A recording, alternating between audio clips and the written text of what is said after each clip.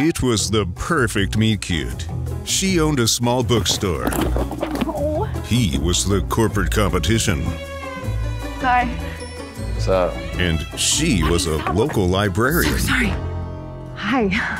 Yeah. While they were a mix of writers and book clubs from across the tri-state area. From the producers of You've Got Letters and When Harry Met Sally, George, and Diane, it's Along Came Polyamory. Oh, come on. We've been through this before. How do you know they're the one? I don't know. It just feels different this time. The New York Times says it's like Nora Ephron ripped a line of coke. I'm just a girl standing in front of 4 guys and 3 other girls, asking them to love me. Entertainment Weekly gives it 15 thumbs up. There you are. And critics are calling it not as much sex as you'd think.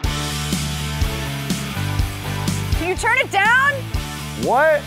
Where are you? The book fair's today. Babe, I'm sorry.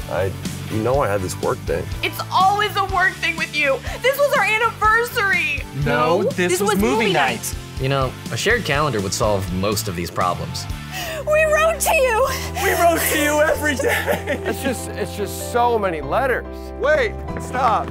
Wait, don't leave. Brad, what are you doing here? We broke up with Lauren, Kevin, and Sarah. We just don't know how to quit you. Or you. Or you. Don't miss the non-monogamous romantic comedy of the decade, which audiences are calling absolutely batshit.